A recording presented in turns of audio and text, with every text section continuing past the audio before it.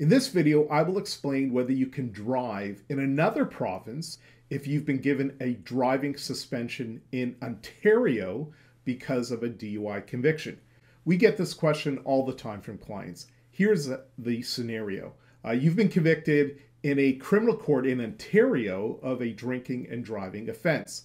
These drinking and driving offenses include a DUI, over 80, impaired driving by drug or alcohol, or refusal to take a breathalyzer test. On your conviction, the judge gives you, at minimum, a 1-year driving suspension. So clients ask us if they can get around this driving suspension by moving. So if you live in Ontario, can you drive if you move to another province? This is the logic our clients use when they ask us this question. Your driver's license is in Ontario.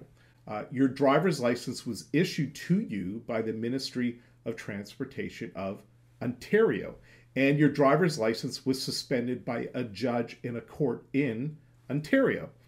So the logic goes that moving to another province would be outside of Ontario, where your driver's license was issued and suspended. But the answer is you cannot drive outside of Ontario, and here's why. You were convicted of a DUI charge under the Criminal Code of Canada. The Criminal Code of Canada is federal law that applies to all provinces in Canada.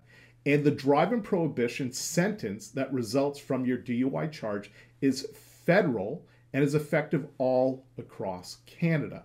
Bottom line, you can't drive in Canada because of your driving suspension, even though it was handed down in an Ontario court.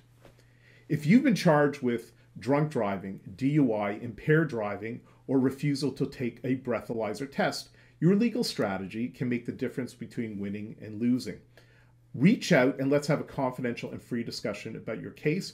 You can click on the link below to book a free call with me.